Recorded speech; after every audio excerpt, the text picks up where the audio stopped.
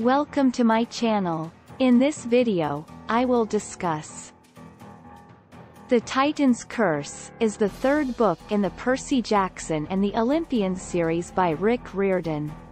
Percy, Thalia, and Annabeth go to meet Grover at a military school in Bar Harbor because Grover found two half-bloods and Percy has to go there to save them from any monsters.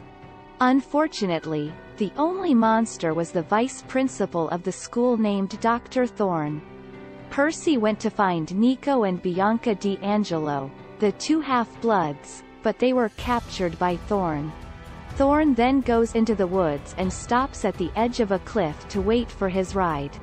Percy's friends and Artemis hunters attack Thorne and then Thorne turns into a manticore and fights back.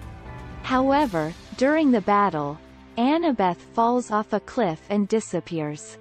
The group continues their journey, searching for both Annabeth and the goddess.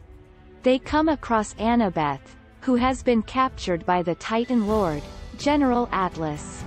They rescue her and continue their mission to save the goddess Artemis, who has been captured by the Titan Lord, Hyperion.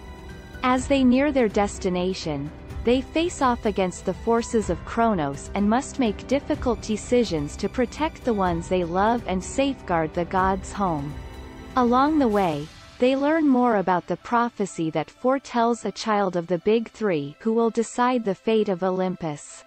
Overall, The Titan's Curse is a thrilling and action-packed adventure that takes readers on a journey through Greek mythology.